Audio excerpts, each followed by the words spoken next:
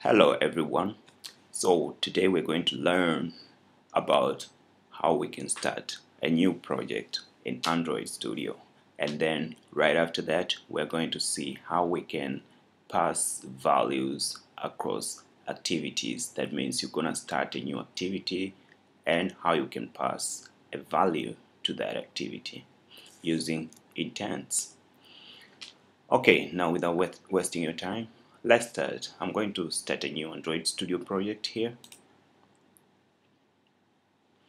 I will just write my first app. Okay, company domain, you can use any of your domain. For example, my website is sifwest.com, so I'm going to use a reverse domain, which is com.sifwest. Alright, now and then you can choose a location for your project, which to me here is on downloads, and then I click next.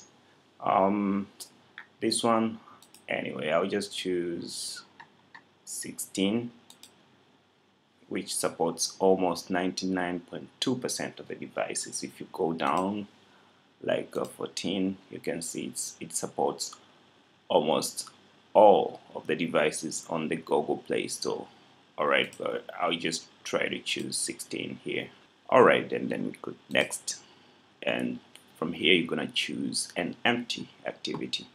You can choose from all of these, but for today we're going to focus on empty activity here. Now this one comes with activity name, its main activity, layout name. You can just leave them as they are and click finish. Alright, so Grado is about to finish building the project right now. Okay, so Grado has finished building the project right now, and here you can see I have a few different files. We have manifest file, but today we are not going to concern ourselves with the Android manifest. We'll see it later. Now today we're going to concern ourselves with only two parts. You can check out here you have Java, and here you have your project files.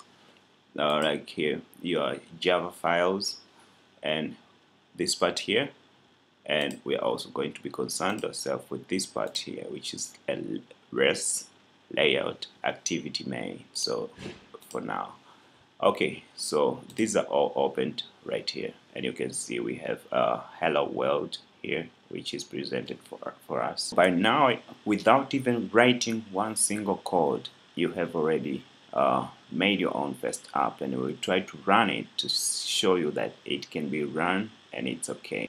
So to run your application, you only to click this button here, and you're gonna choose your device. Okay, so this I'm using an emulator from Genymotion. It's right here. Okay, so there we are. The app runs perfectly well, and that's it. We're going to just stop it, and let's see what we can do. Right now we have only one activity, and we said like how to change activities. So first of all, we're going to create another activity. We're going to come here and right click, come to new activity, and empty activity will be better. Now you have main two activity. I'll just leave it as it is. Click finish. Okay, so right now it have already finished building main activity 2, and here it is. So what we're gonna do right now from here, first of all, we're going to choose our main activity, and we're going to get rid of this. Okay, and I'll put a plain text here. I'll put it somewhere there. Okay, and then I will put a button which will be somewhere here. Alright, then I will infer the constraints. So as you can see right now, also I would like this to be like that. Yeah, okay, so change this to 8, the margin to be 8. Alright, so that to be better, much better. So we have our text view here and a button. We want somebody to write their name, and then when they press the button, it's gonna take the name and send it to activity main 2 here. Okay, we are done with the layout of the main activity. So we're gonna go to the code now. Right here, we are only going to create a method to get the click, to listen to the click. So it's gonna be in public void, void, and I'll say click listen. Okay, all our buttons are views. Okay, so we're gonna pass it arguments, which shows that it listens to the views. Now when you put it here, you have to click out, you have to press out, enter, import the view. Okay, you see here we have a lot of imports. One of them is Android view. So that's it.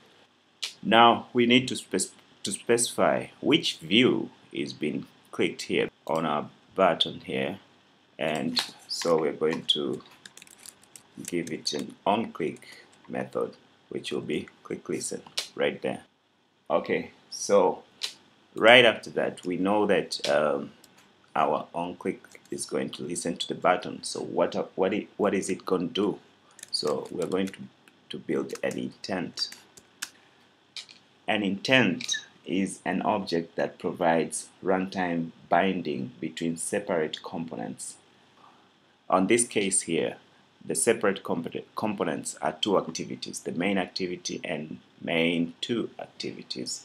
So we're going to bind these two. Okay, oh sorry, you have to start with the new intent here and put your main activity. So it's this, and it's going to turn to main 2. Yes, main 2 activity. Alright, this is a class. Alright, and then so we need to pass some values to this main 2 activities. So we're taking that value from our edit text, right? So our edit text, which is edit text, and we're gonna find view by ID, which is gonna be rid.editText. Alright, now we're going to take the value, the string from there. So we're going to give it it's going to be a message variable. Okay, we're going to get text from the edit text. Okay, and then we're going to change them to string, and then we're going to assign them to a message, okay, variable. Now after we have gotten the strings, we are taking the intent and put extra, which will be an extra message. We'll put just extra m, and which message will it be? It's going to be the message right there. And right after that, we're going to start activity. Alright, because that's our intent right there. Alright, so you can see here we have a problem, and that means there is something missing here. We didn't create this constant, so we're gonna come here, create constant field extra m. We want to share it with the main 2 activity, so we have to declare it as public. Okay, and its value is going to be, it's on Android developers tutorial, they say that it's a good practice to define keys for intent extras using your app's package name as a prefix. This ensures the keys are unique in case your app interacts with other apps. So I'm going to give it sifwest.com, and my first app dot message. Okay, so now we already done here.